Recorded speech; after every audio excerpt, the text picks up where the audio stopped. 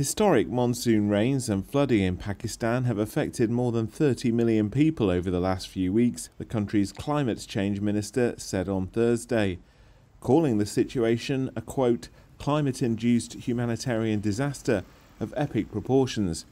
In Quetta on Thursday, people were busy clearing debris from their destroyed houses.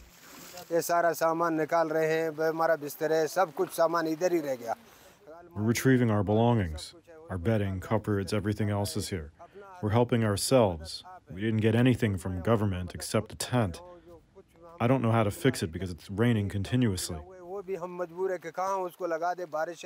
Pakistan has urged the international community to help with relief efforts as it struggles to cope with the aftermath of torrential rains that have triggered massive floods since last month, killing more than 900 people.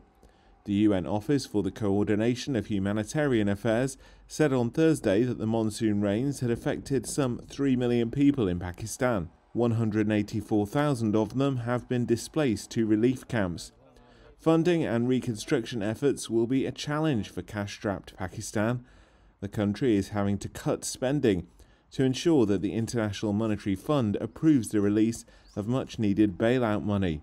The National Disaster Management Authority said that in the last 24 hours, 150 kilometres of roads had been damaged and over 82,000 homes have been partially or fully damaged.